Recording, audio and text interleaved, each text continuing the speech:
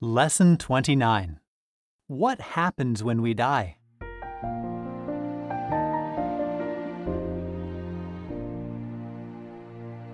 Have you ever lost a loved one in death?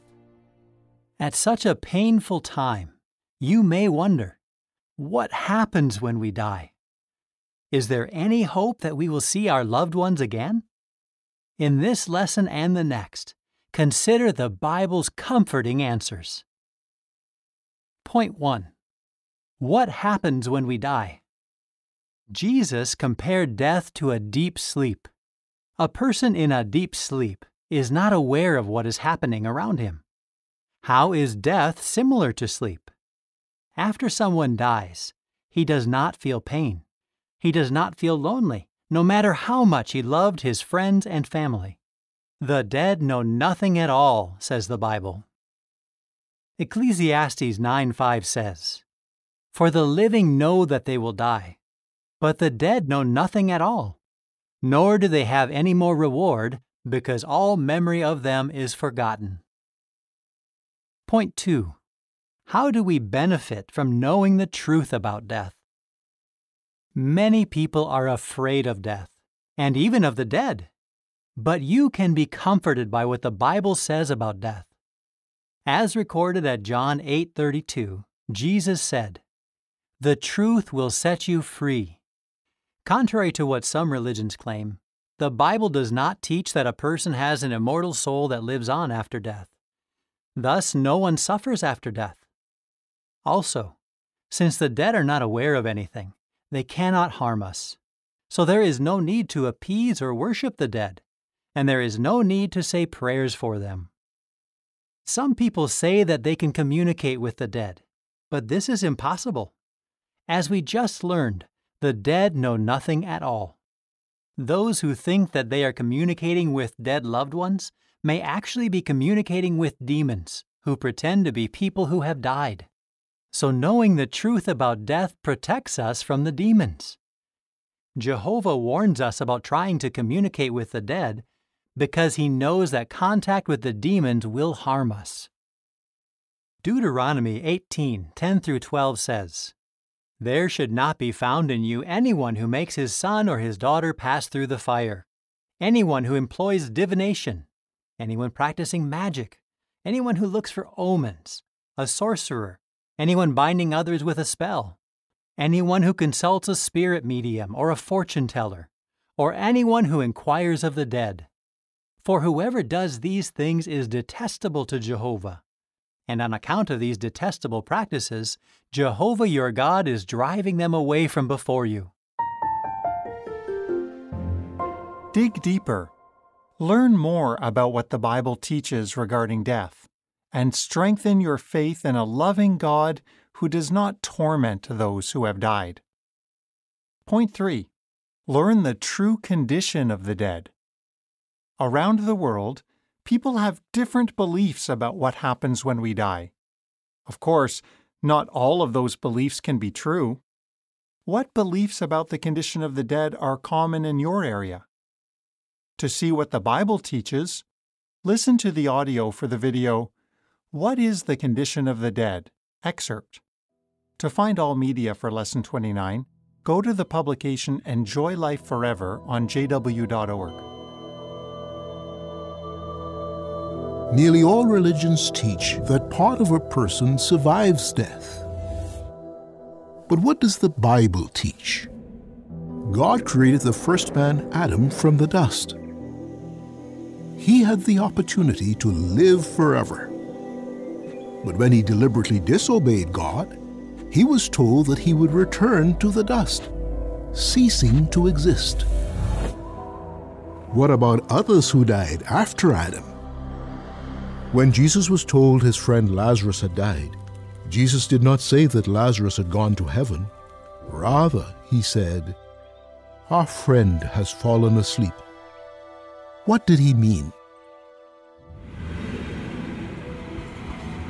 Just as someone in a deep sleep is inactive and unaware of his surroundings, the dead are not conscious of anything at all. Ecclesiastes 3:20 says, All are going to the same place. They all come from the dust, and they all are returning to the dust. According to this verse, what happens when a person dies? Does any part of a person survive death? The Bible tells us about the death of Lazarus, a close friend of Jesus. Notice how Jesus referred to the condition of Lazarus as you read John 11 through 14, which says, "After he said these things, he added, 'Lazarus, our friend, has fallen asleep, but I am traveling there to awaken him.' The disciples then said to him, 'Lord, if he is sleeping, he will get well.' Jesus, however, had spoken about his death, but they imagined he was speaking about taking rest in sleep. Then Jesus said to them plainly, 'Lazarus has died.'" To what did Jesus compare death? What does this comparison tell us about the condition of the dead?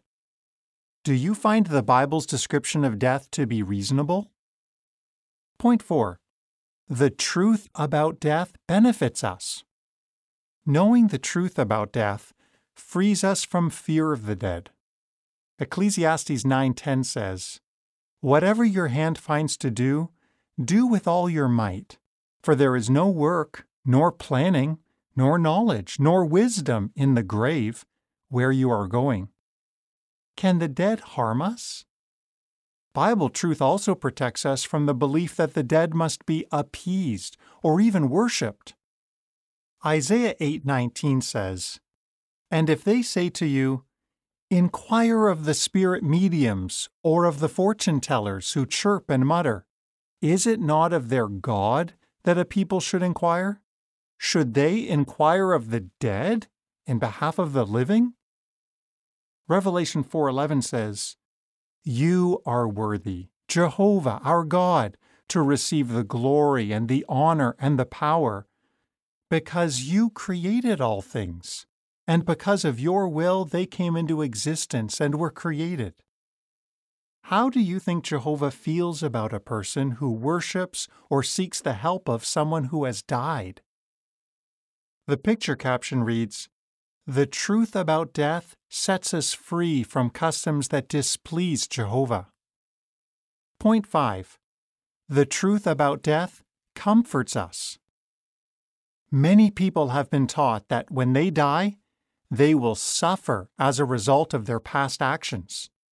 But it comforts us to know that no one suffers after death, not even someone who has done very bad things. Romans 6:7 says, "For the one who has died has been acquitted from his sin." If, as we read in the Bible, death acquits or releases a person from sin, do you think anyone who has died is suffering because of past mistakes? The more we get to know Jehovah, the more we realize that He would never allow the dead to suffer.